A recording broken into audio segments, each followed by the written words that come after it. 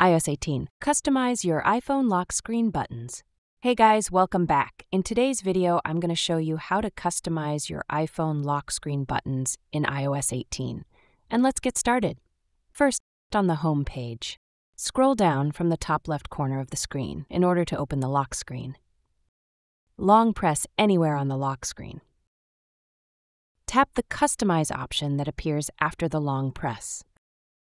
Go to the lock screen side by tapping on it. Here appears the lock screen, but with many options in order to customize it. In the bottom corners, there are two icons. Tap on the minus sign on any one of them. Then the plus sign will appear, denoting to add any other option in place of that. Tap on the plus icon. Choose from a variety of options.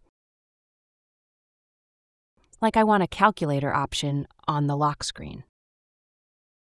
You can also change the other one by this same process.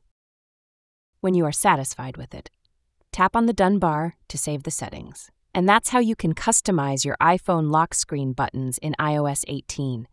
It's a great way to make your phone more personal and functional. Let me know in the comments what features you've added to your lock screen. Thanks for watching, and I'll see you in the next one.